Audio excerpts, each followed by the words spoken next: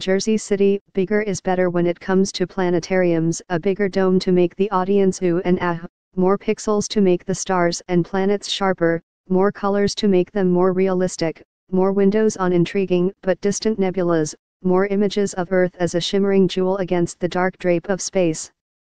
This is especially true when the planetarium in question is in New Jersey, a state that perpetually has a chip on its shoulder. That may or may not explain the debut of the largest planetarium in the Western Hemisphere and the fourth largest in the world. It opens this week in Jersey City.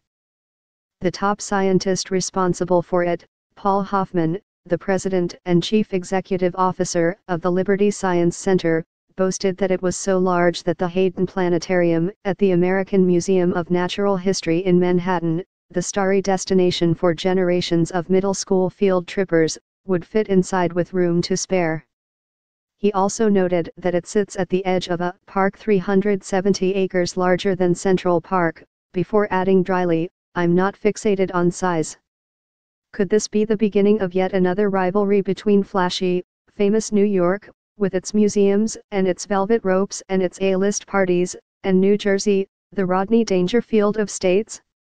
Their competitiveness, as old as muskets and three-cornered hats, has ignited disputes about everything from tunnels under the Hudson River to football teams that play in one state but keep the other state in their names. Drive Neil deGrasse Tyson, the director of the Hayden Planetarium, is diplomatic and also pragmatic.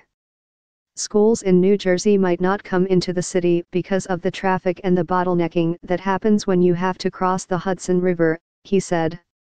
If you're a school superintendent, you'll think about going to the closest place. And if it has a really good projector, he said, that's great. Mr. Hoffman said the new planetarium actually has 10 projectors. He also said that Drive Tyson had a standing invitation to come and run our planetarium if he gets tired of New York.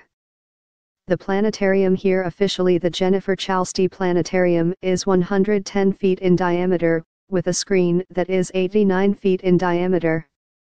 The Hayden Planetarium is 87 feet in diameter, and its screen is 68 feet in diameter. The Chalsty Planetarium, named for a high school teacher turned philanthropist who gave the Science Center $5 million to build it, has 400 seats, and the Hayden 429. Astrophysicists say the numbers have meaning. A bigger dome is like having more memory in a laptop or more horsepower under the hood. A larger planetarium better simulates the experience of being out in the night sky, Mr. Hoffman said. The experience is much more immersive. He is betting that the Chalsty's digital projection system, connected to servers that can display satellite images from space almost as soon as it downloads them, will be an audience attention getter, if only because it is the latest technology. He said the world has changed in the 17 years since the Hayden's last big update. We all work on screens nowadays, Mr.